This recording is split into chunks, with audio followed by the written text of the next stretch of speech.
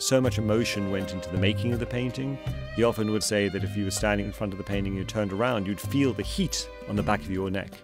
It's painted in 1958. Rothko was showing at the Venice Biennale, so he had reached a recognition. He's greatly confident in what he's producing. He's very proud. In 1957, he was using combinations like reds and blacks and these very strong contrasts. And so this painting is 1958, and it's really at the point where he moves away from the earlier pictures. It is a landscape in many senses. You've got these three very dominant elements.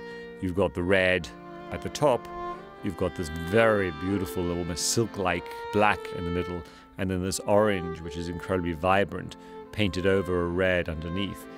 And this creates a luminosity and a surface which is unique in art. These were almost like three characters from a Greek chorus speaking in tandem. They talk to each other, they fight with each other. There is an intensity of emotion which is very, very present.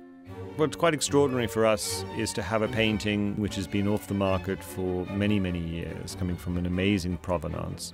Something which is extraordinarily beautiful, very much a painting which describes a moment in time. This is where Rothko was, frankly, at his greatest.